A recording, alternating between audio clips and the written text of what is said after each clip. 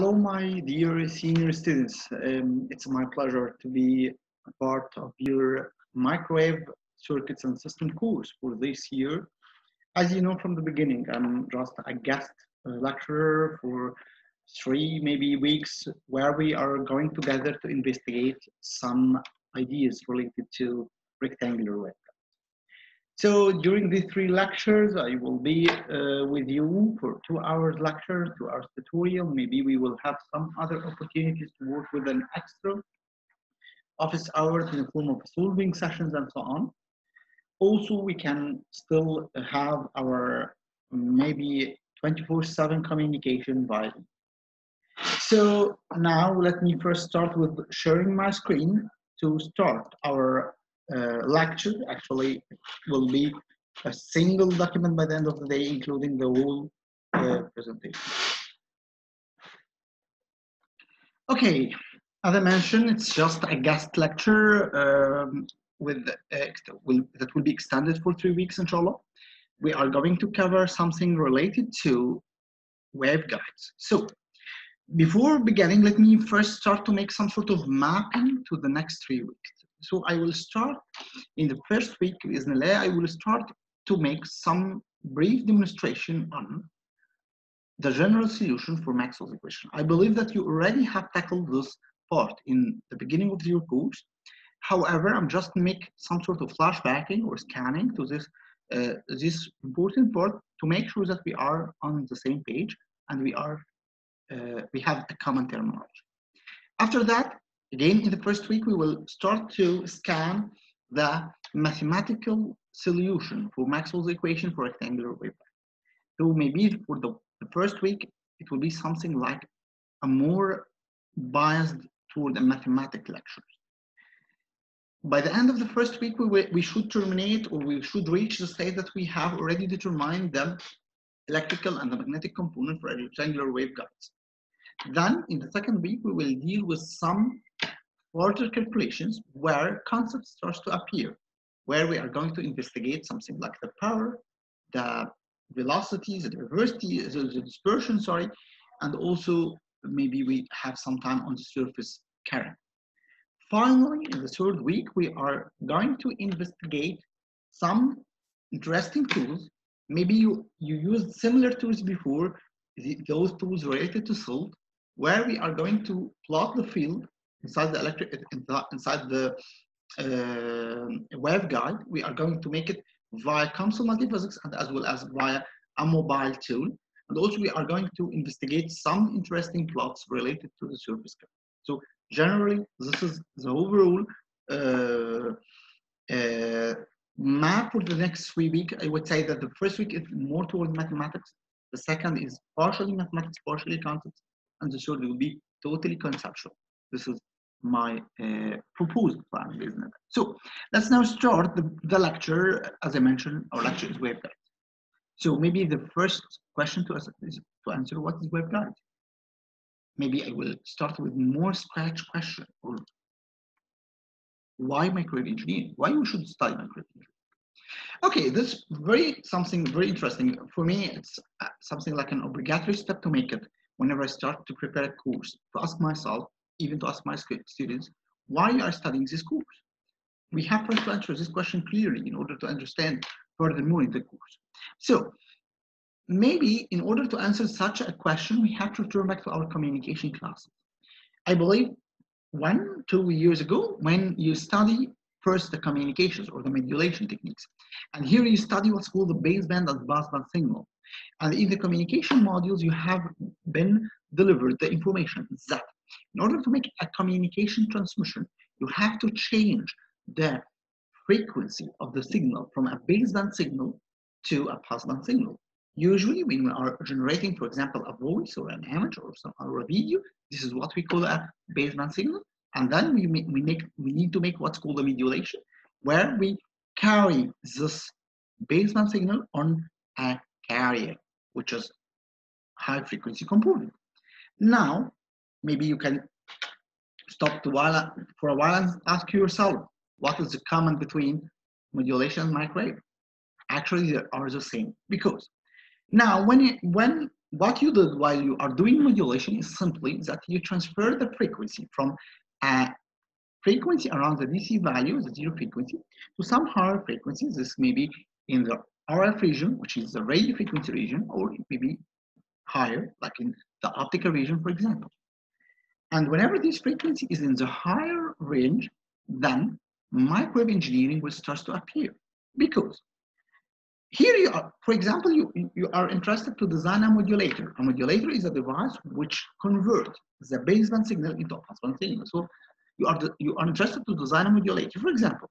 Now you have to build some circuit, and this circuit will contain an RF carrier that will carry the message to a higher frequency. For example, this may be your circuit. And you have been already informed in year 3 that whenever you are dealing with a higher frequency signal, this simple copper wire is no longer a wire. It becomes what's called a transmission line. Because here you have what's called a capacitive and an inductive effects, which are somehow correlated or functioning frequency. As the frequency increases, these capacitive and inductive effects starts to appear strongly, and then you are not able to ignore them. However, for the same circuit, when you are dealing with a low frequency circuit or a low frequency component, like what you did in your circuits course, for example, you don't need to include this capacitive and inductive effect because simply frequency is very low, so you can simply ignore the capacitance and the inductive. So whenever the frequency starts to increase, you have to deal with this copper wire in a very different manner. That's why you study electromagnetism too, and you study the transmission lines. Okay, this is what about circuits? Or what about modulators? Or what about what you can call RF electronics or RF circuits? But what about communications? As you know from your communication classes, that in order to make a signal transmission, you have two main types of transmission mediums. Either what's called the unguided medium, like the air, when you are transmitting a signal in air, for example, or when you are transmitting a signal in water, or in any other medium. This is what's called an unguided medium. Or you can make it still in a guided medium. Here, maybe in your other course, or other RF course, which is the antenna course, you will be more interested toward the unguided communications, where you have an antenna in order to propagate your electromagnetic waves in an unguided medium. However, in this course, we are interested in the other side, which is the guided mediums. These guided mediums may be a coaxial cable, maybe a twisted pair, or maybe an optical fiber. Actually, in this course, you will not going to deal with optical signals because you will have another course which is 100% located toward optical communication in your second semester, inshallah. In this course, we are, or in maybe in this chapter to be more specific, we are going to deal with a guided medium in the RF region where signal can transmit from a transmitter to a receiver. As I mentioned, for example, we have a coaxial cable and we have a twisted pair. Maybe at some stage in this course, you will reach the coaxial cable. You will study somehow the coaxial cable, but in this chapter specifically, we will have something like a more scratch vision to something more fundamental than the coaxial cable, which is a rectangular waveguide. So this is simply how communications, electronics, and microwaves are linked.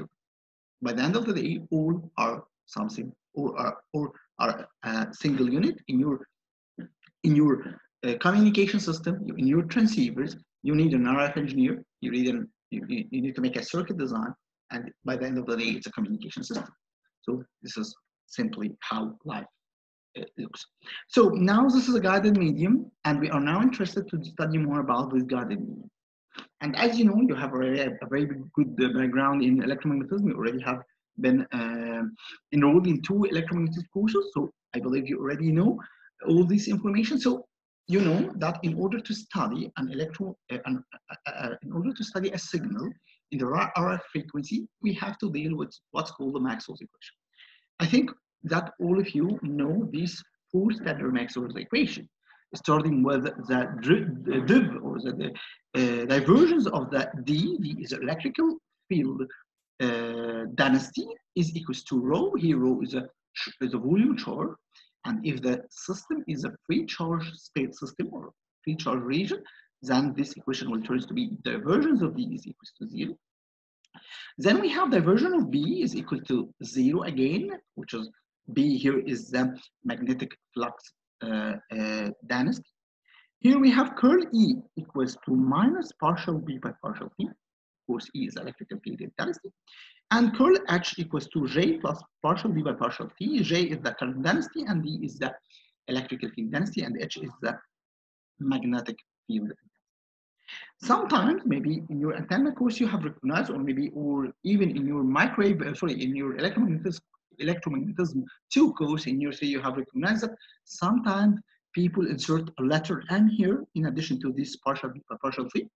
This is simply what called the analogy or the symmetric of the Maxwell's equation, as we have a current density, electrical current density in the fourth equation. We can add what's called a magnetic current density in the third equation to make some sort of symmetric. However, physically speaking, we don't have what's called a magnetic current. So this is simply the form of Maxwell's equation you have already dealt with maybe several times ago. I think you already dealt with in the beginning of this course and as well as in the antenna course. What we are going now to do is we are going just to shift the format of this equations. But before shifting the format, we have to agree on some certain important facts. That's why I call this pre-stage in the lecture as some sort of terminology fixation. We are fixing the terminology to agree that both of us are speaking the same language. So first of all, I would like to highlight some important points. The first point is that what are the unknowns in this equation? If you directly go through these equations, you know that D and E are linked somehow. D are equal X epsilon E, and P equal mu times H. So actually, the main two unknowns in these equations are E and H. So simply, we are solving Maxwell's equation to find E and H. Then we have to turn another question. What is E and H? I mean, what are the independent parameters for E and H? So in order to answer this question, let me please transfer to my simple whiteboard and in order to start writing some equations. Okay, let me for a while stop sharing screen and let's go together with this solution. Okay, so we agreed that whenever we are dealing with Maxwell's equation, our target is to solve this Maxwell's equation in order to determine E and H, where E represents the electrical field intensity and H represents the magnetic field intensity. But the question is, what are the independent parameters for E and H? E and H, or the electrical field intensity and the magnetic field intensity, are what's called a spatial temporal functions. What I mean by spatial temporal functions is simply that these functions are functions in space in X, Y, Z, and T. Same for the H, its function in X, Y, Z, and T. So simply, these functions, which are electrical field and magnetic field, both are functional in space, and also they are functional in time. So here we are talking about what's called a time-dependent function. In order to make life easy, we can make these equations a bit simpler by separating the time component from this electrical field and magnetic field, of course, and transferring it to what's called a time-independent electrical field and a time-independent magnetic field. What we can do very simply is as follows.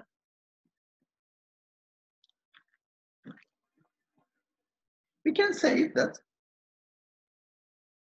this E function is equals to E function in X, Y, and Z, with another E function only in them.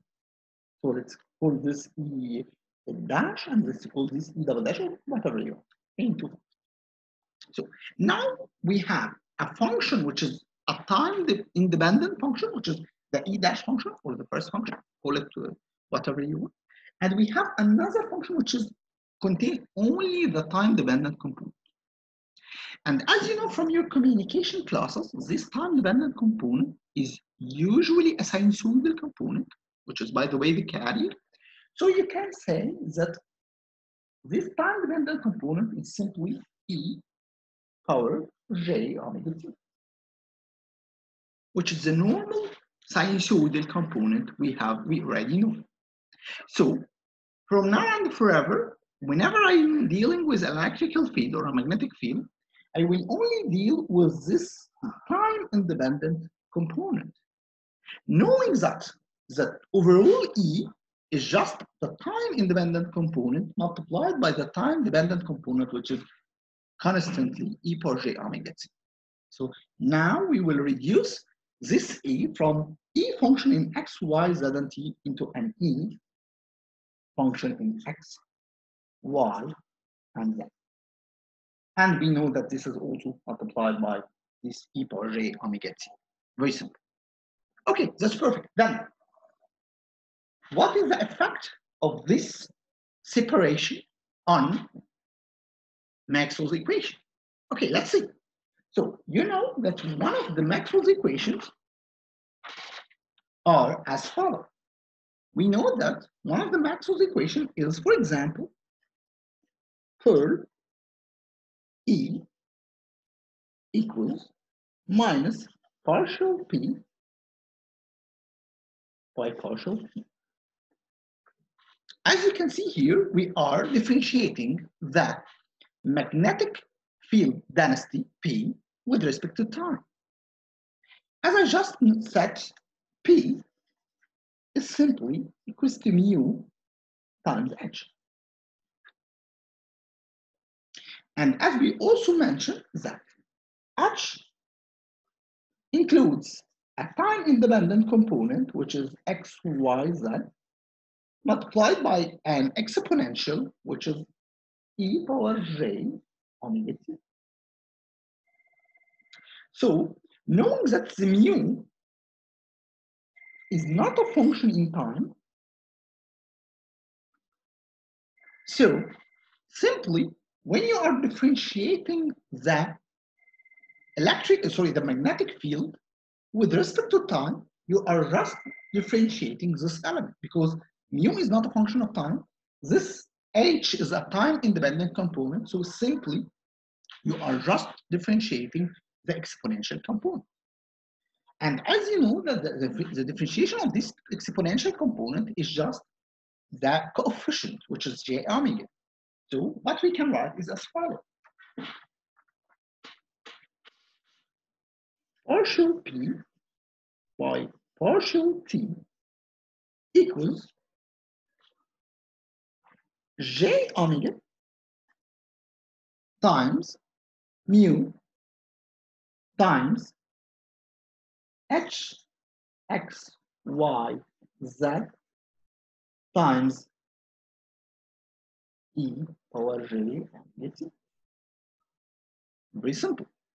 So now this is j omega mu, and simply this is the original h as it is. It's h as an independent function, time independent function, multiplies the time dependent component. So simply this is equals to j omega mu h.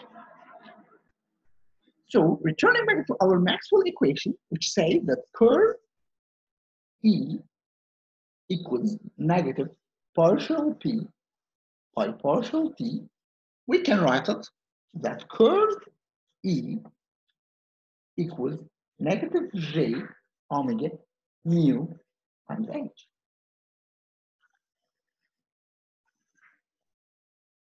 In a very simple manner.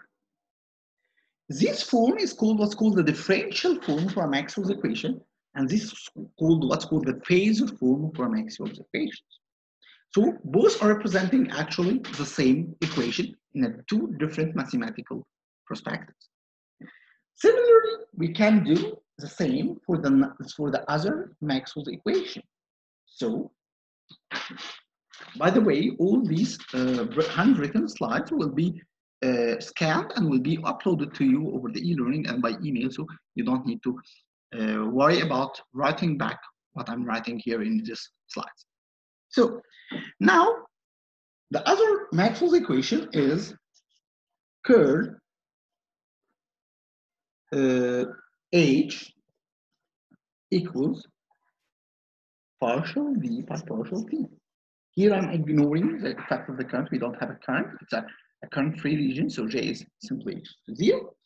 D equals epsilon times E. And again, this is equal to E epsilon E of X, Y, and Z times E power J omega T. So simply, again, when you are differentiating this equation with respect to time, again, epsilon is not a time-independent function, and E x y z is a time-independent function. Again, the all time-dependent component is E power J omega T. So simply, this differentiation will turn to be J omega epsilon multiplied by the same original E. Accordingly, you can write this curl H equals J omega epsilon times the electrical field. Okay, now if you turn back to my first talk about the unknowns in the Maxwell's equation, I told you that the main unknowns we are now seeking to make a solve with respect to them are the E and H. So by simply combining the two equations we reach, this is the first equation, curl E equal minus J omega mu H. And this is the second equation,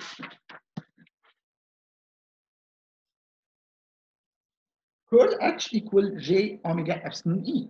As you can see, these are two equations in two variables, E and H. So simply, whenever you are doing a Maxwell's equation problem, you are going to solve these two equations with respect to the two unknowns, E and H. However, before proceeding, we have to make another important perspective to the E and H. If you remember, we already mentioned that this E and H are a spatial and a time-dependent components. So they are function in X, Y, Z, and T. And we already separate this time-dependent component outside with E power J omega T, and we say that we have E function in X, Y, and Z, if you remember. Okay, so it's a function in X, Y, and Z. But please don't forget that this E is a vector component. So E has somehow a direction. And generally, this E should have a three components. So this E is equals to EX in X cap plus EY in a Y cap and EZ in a Z cap. This is a component in the X direction, Y direction, Z direction. X cap, Y cap, Z cap are simply the unit vectors in the X, Y, and Z direction. So they are function in X, Y, and Z, and they have a component in the X and Y and Z, because usually students are somehow confused between the functionality and the directions. Here is the function, here is the directions. So by writing, for example, of course, what I'm saying for E is typically reflected to H. So H have three components in three directions. I don't need to repeat. You can automatically imagine that this is a full symmetric. So, for example, when I write the equation, curl E equals J omega, or minus J omega mu times H. Actually, mathematically, this equation is three equations, not one. Because simply you have X component equation, Y component equation, and Z component equation. So we can write this equation three times for three different directions or three different unit vectors. This is actually one of the very important points you have usually to understand and to recognize whenever you are dealing with Maxwell's equation. Again, please remember that this is only a revision in order to make sure that you are understanding the concepts that we are going to use in solving our problem, which is our rectangular waveguide. So now let's proceed in this manner. Great. So now we need also to make more and more further investigation to these components, E, X, Y, and Z. And in order to make such an investigation, we have to make some sort of assumption. This assumption actually is related to what's called the direction of propagation.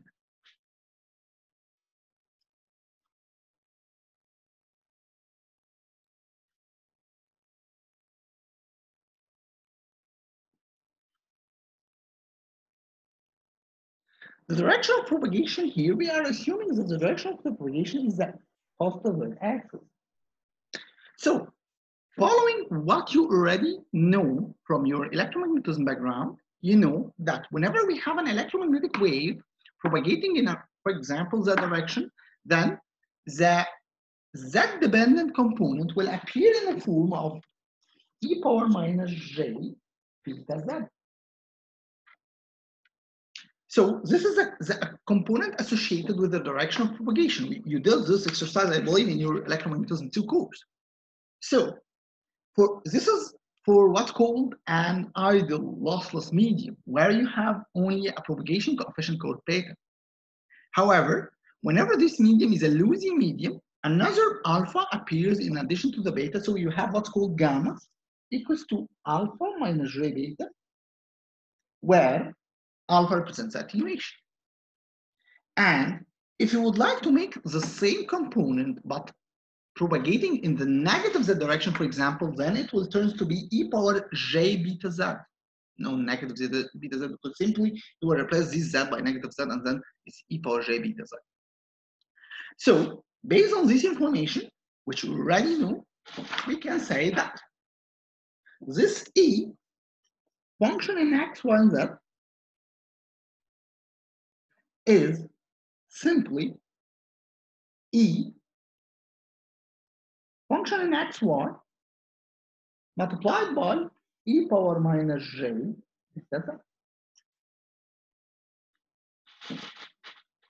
So in a very simple manner, as you can see here, we separate again the parameters, the independent parameter. X and y are unknowns, and e power minus j beta z as our exponential, or is our z-dependent component. So again, we are now interested to go to Maxwell's equation in order to solve. What we are going to do here is we are going to do what's called a general solution. Here, what we mean by general solution is we are not going to solve Maxwell's equation with respect to a specific dimensions or a specific structure, or we are not going to solve Maxwell's equation with respect to a static or a known boundary condition. We are going to make a general solution. This general solution then can be reflected to any structure, as we will going to do in our rectangular waveguide. So what simply is, we first need to remember the two equations. We know that curl E equals minus j omega mu times h, and curl h equals j omega epsilon times e. We know these two equations. These are the two equations we are going to solve together in order to make our solution. In order to go deeply mathematically in these two equations, we have to understand how can we perform the E or the action.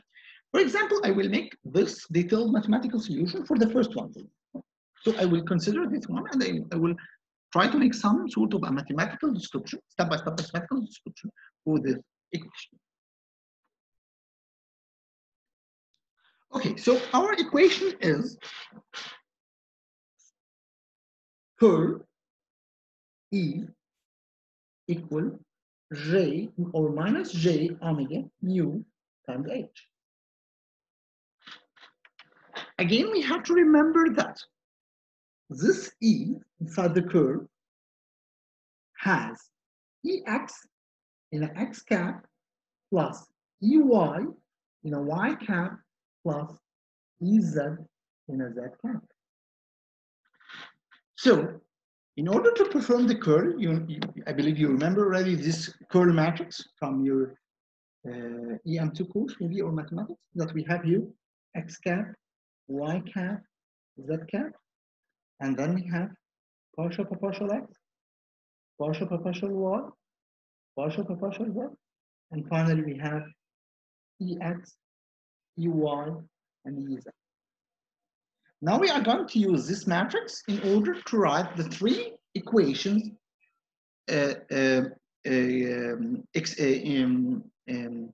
investigated or driven from this general equation. As I mentioned earlier, that this main equation has under its umbrella three hidden equations in the x direction, y direction, z direction. So simply, if we start, for example, with the x component, so we are going to hide the first column, the first row, and we make this cross multiplication. So we have partial Ez by partial y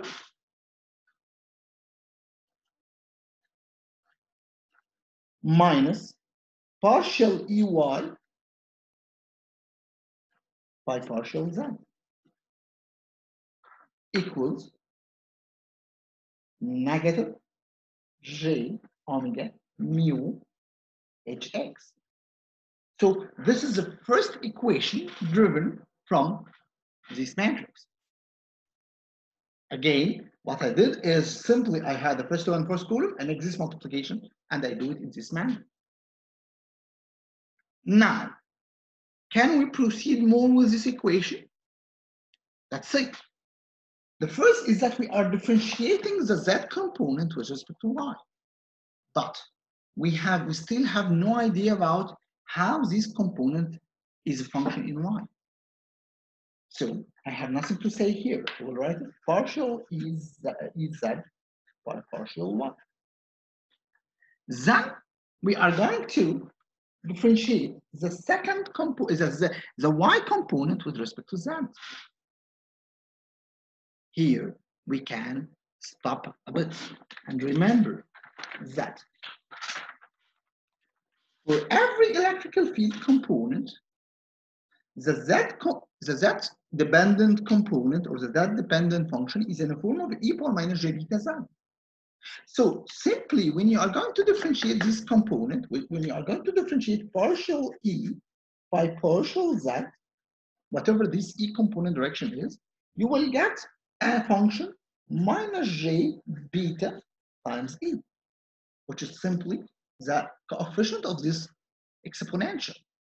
So what we can make now is that we can make use of this, not assumptions, with this information that that dependent component is in the form of e power minus j beta Z. Accordingly, we can say here that this partial EY by partial Z, I'm sorry, my handwriting is very bad, I know.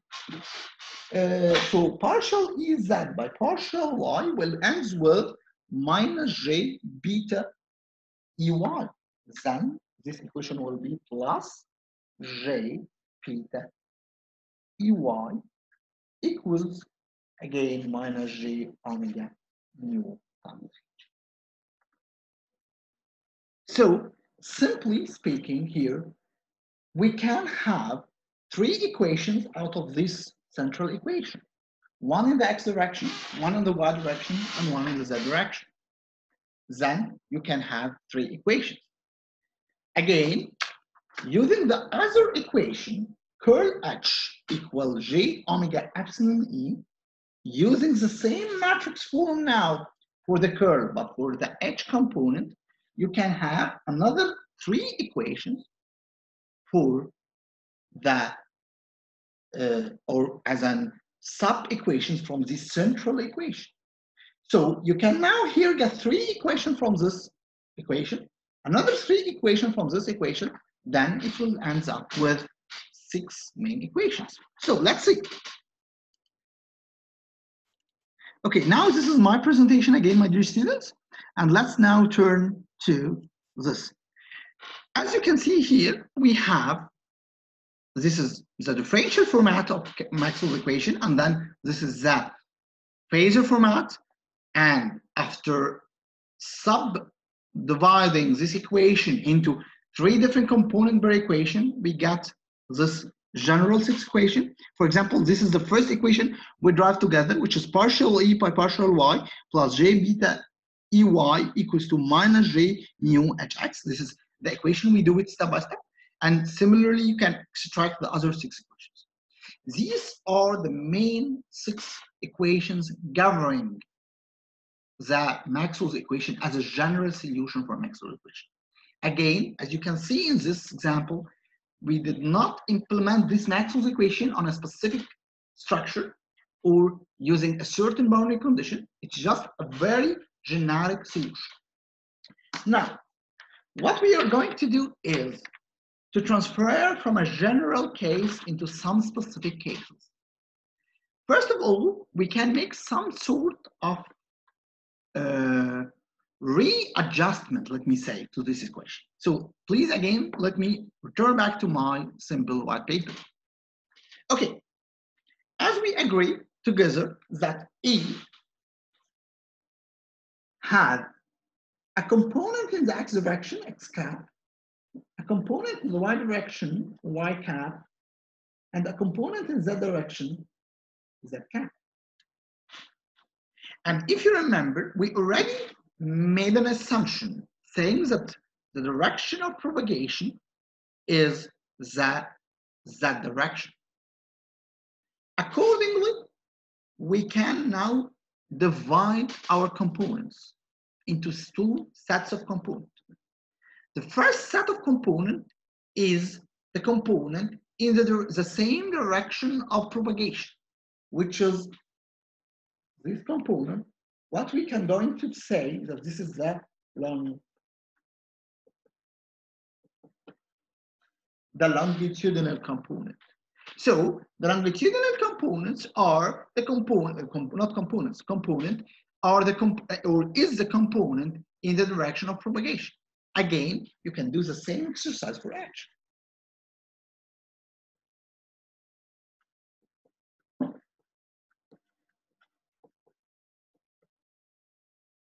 So now H has 3 components. Again, this is the longitudinal component. And what about the 2 other components? The 2 other components, we will call them the transverse components.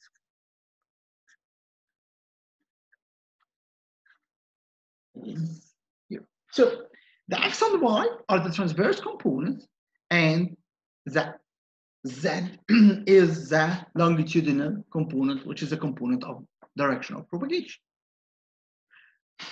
So this is a very important definition. We have to agree with, we will use it across our module or specifically across our chapter. So now let me return back to my slides once more again. Okay, these are the main 6 equations we have already reached while we are solving the 2 main Maxwell's equations, if you remember. Now, what we are going to do is a very simple mathematical step. Maybe I'm not so interested to do it step by step because it's just a lot of mathematical steps, and actually it's not so important to make it by your hand, is that we are going to write the transverse component in terms of the longitudinal component. I mean, we are going to write EX, EY, HX, and HY in terms of EZ and HZ. How we can make this? Actually, it's very simple. There are just 2 equation substitution. How? For example, as you can see, this equation, for example, this equation includes EZ, EY, and HX. Now, what if you couple this equation with this equation? These equations include hx, hz, and ey. For example, very simply, you can say here that ey equals 1 over j omega epsilon times all this stuff. And then you can replace ey in the first equation with this equation. Now, hx will be function in hz and ez. So it's a very simple two-coupled equation substitution in order to get the four components, ex, ey, hx, and hy. Okay? Then, after that, you will get these four sets of equations. hx in terms of ez and hz, hy in terms of ez and hz, ex in terms of ez and hz, and ey in terms of ez and hz. So these are the four main equations representing the four transverse components in terms of the two longitudinal components. But mathematically speaking, in order to solve these four equations, we need to have two additional more equations, because simply these are four equations and we have 6 unknowns, 3 E components unknowns and 3 H component unknowns. So we have to have 6 equations in order to solve 6 unknowns. However, we will not going to do it in this manner. What we are going to do is that we are going to eliminate the unknown. What I mean by eliminating the unknown is just simply assuming that some of them are equal to 0. Herein, we are going to make 3 different important classifications based on the type of elimination we are going to do. The first super elimination is simply that we are going to say that, I'm sorry, I forgot to mention a very important point. I forgot to mention a very important point, so I'm sorry for that. Before proceeding, is that now in this new 4 equation, if you can see here, this is equation is just function in omega, mu, and epsilon, that's all. However, in this 4 new equation, we have a new parameter, which is Kc, or what's called the cutoff wave number. This new cutoff wave number is simply equals to k square minus beta square. I believe all of you already know k as the wave number. If you remember, let me return back to my slide, to my whiteboard. K, which is the wave number, is simply equals to omega root mu epsilon and equals to 2 pi over lambda. If you remember, this was a standard wave number we already deal with, if you remember, in the wave equation in electromagnetism 2. So this is the K, and beta, as we mentioned already, this is the propagation coefficient of the wave. So simply, again to the slides. So simply, Kc, or the cutoff wavelength, maybe later on we will know why we call it the cutoff wavelength, because this is somehow important in our slides or in our chapter. So simply this Kc squared is k squared minus beta squared. Again, k is the wave number and beta is the propagation constant. Let me now return back to my sequence where I was talking about the unknowns elimination. We have 4 unknowns. We have 6 unknowns, but we have only 4 equations. So what we are going to do is that we are going to eliminate 2 unknowns out of 4. What are these 2 unknowns? Simply, we are going to eliminate the longitudinal unknowns. We are going to say that, let's assume Ez and Hz equals to 0. Here you have to think a while and say, oh, this is actually an unlogical assumption, because when Ez and Hz are equals to 0, this means that simply all these components are equal to 0, because Here, hx, hy, ex, and ey are simply dependent on ez and hz. So when you are going to set ez and hz equal to 0, that means that all these four components are equal to 0.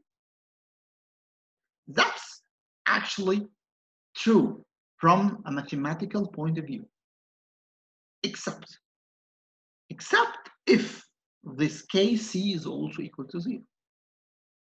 In this only case, you will have a 0/0 component, which is undetermined component. And then you have to search for another way to determine the E and H. They have a values, Ex, Ey, Hx, and Xy have a values, but they will not be reached from these four equations because these equations will tend to 0/0 values. So this approach will be only valid if and only if we have kc is equal to 0, which simply means that k squared equals to beta squared. This is the only equation. And this is what we call the TEM, or the transverse electromagnetic wave. We call it the transverse electromagnetic wave because in this solution, all the components are transverse. We assume that the longitudinal components are equal to 0. And all we have is simply a transverse component, that's all. So we call it a transverse electromagnetic wave. Okay, what is the other sides? What is the other assumption? This is the first. I said that we have three assumptions or three classifications. So this is the first assumption. What about the others? The other assumption actually is very easy. Let's eliminate only one of these two equations. So what we are going to say that, for example, let's eliminate the Ez. I mean, we only have a transverse electric, but the magnetic is a complete Hx, Hy, Hz. So we have TE modes only. Here, if you remember, we have TEM. I mean, the transverse is applied for electrical and magnetic. Both are transverse only. We don't have longitudinal. Now, what if we have a transverse electrical only? So what we are going to do simply is that we put Ez is equal to 0. Electrical fields are only transverse. So these four equations tends to be in this format. Simply by putting Ez is equal to 0, as you can see here. So, for example, the first equation will be minus j beta over kc squared partial hz by partial x. The second will be minus j beta kc squared partial hz by partial y, and so on. So just very simple by eliminating Ez, or by putting Ez equal to 0. But you have to be very careful while dealing with this solution, because this solution will only be valid if and only if kc squared is not equal to 0. Because if kc squared or kc is equal to 0, that means that these four components will tend to infinity. So the solution will only be valid if kc squared is greater than 0. This is very important, by the way. This is the second assumption. So the first assumption was to eliminate both Ez and Ey. Sorry, Ez and Hz. And we have a transverse electromagnetic. The second one is just to eliminate one of them. So we have Ez equals to 0, and then we call it transverse electric. The second or the third solution is simply to eliminate the other side, which is the magnetic component. So we call it transverse magnetic. And herein we have kc squared, again, the condition that kc squared shouldn't be equal to 0, otherwise these four components will tend to infinity. So simply, these are the four, not just four, I'm sorry, these are the three possible solutions. However, you should here still ask the question. When we are dealing for a TM, for example, this problem still exists. Why? Because we still have 5 unknowns with 4 equations. You still have Hx, Hy, Ex, Ey, and Hz. So we still have 5 unknowns and 4 equations. So we still have a problem. In order to solve a problem here, we are going to use what we already driven in our EM2 course, which is the Helmholtz wave equation. If you remember the Helmholtz wave equation, let me return for a while to my whiteboard, and let me remind you with the Helmholtz wave equation, saying that nabla square over E plus K square E square E equals to 0. This is the Helmholtz wave equation, which is typically can be applied for H in this manner. Again, this equation can be applied or can be subdivided into 3 components: Ex, Ey, Ez, and Hx, Hy, Hz. So by using this Helmholtz wave equation, you can now introduce the 5th important equation, which is the Helmholtz wave equation for the TE moves. But let's now investigate to some extent this Helmholtz wave equation. Okay, so you know this nabla square, or what we call mathematically the Laplacian operator. We know that this Laplacian operator is simply as follows: partial 2 by partial x squared plus partial 2 by partial y squared plus partial 2 by partial z squared. So by writing the Laplacian or the wave equation, we can say partial 2 by partial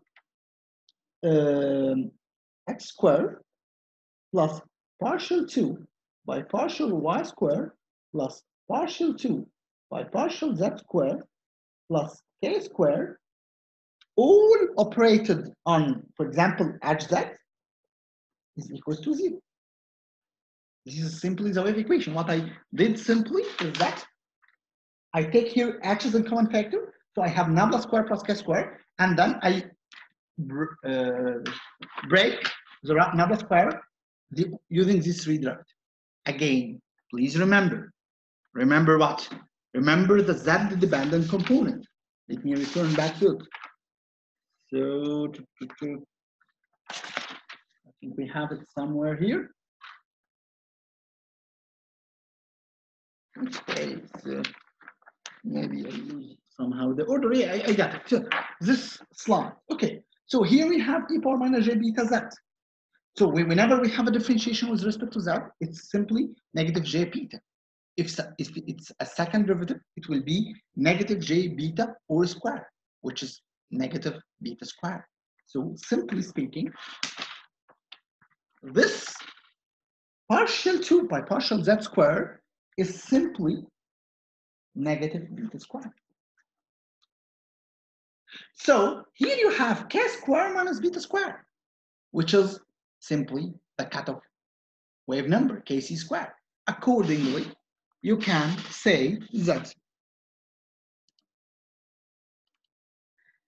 this is a new form of the wave equation. The new form of the wave equation is simply partial 2 by partial x squared plus partial 2 by partial y squared plus kc squared, which we have concluded from k square minus beta square, applied on hz is equal to 0.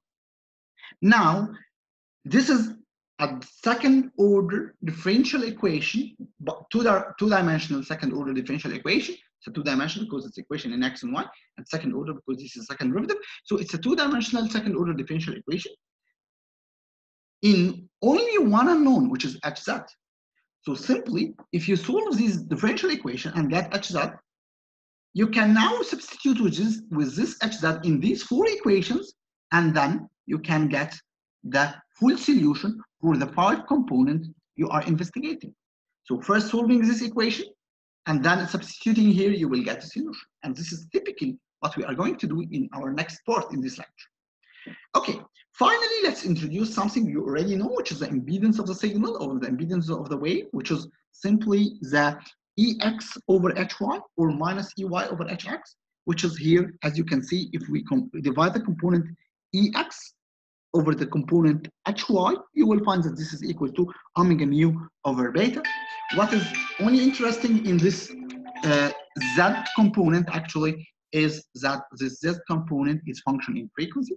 You can write it also in the term of eta, if you remember eta, which is root mu over epsilon. Actually, we will return back to this part later on in our lecture. Finally, as we did for the TE mode, we can typically do the same for the TM mode, but with respect to EZ. Simply speaking, what we are going to do is we are going to substitute. We have 4 equations in 5 unknowns. So we are going to add a fifth equation, again the wave equation, in terms of EZ, and then we can get EZ and substitute it here back to get the other 4 components. And again, of course, we have the same definition for the impedance, which is EX over HY, which is now beta, eta over K, or beta over omega epsilon. So this is the procedure we are going to use in order to solve our equation, our structure. In the next part, inshallah, we are going to go together in a specific structure, which is rectangular waveguide. And we are going to use what we have already learned in part number 1 in order to study the electrical and the magnetic fields in a rectangular waveguide. Thank you very much, my dear students, and waiting for you in the next lecture or in the next part, inshallah. Thank you very much.